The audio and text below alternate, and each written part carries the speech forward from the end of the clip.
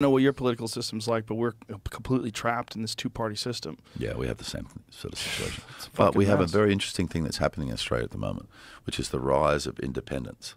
And it's happened federally and also at a state level too, but also in city government as well, where non-party affiliated people are standing.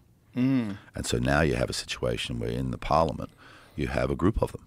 There's, I don't know the exact number, it's 10 or 15 or something independents. So, the main party has to deal with the fact that those independents are going to bring a non-party line series of points to the argument, and it's working well.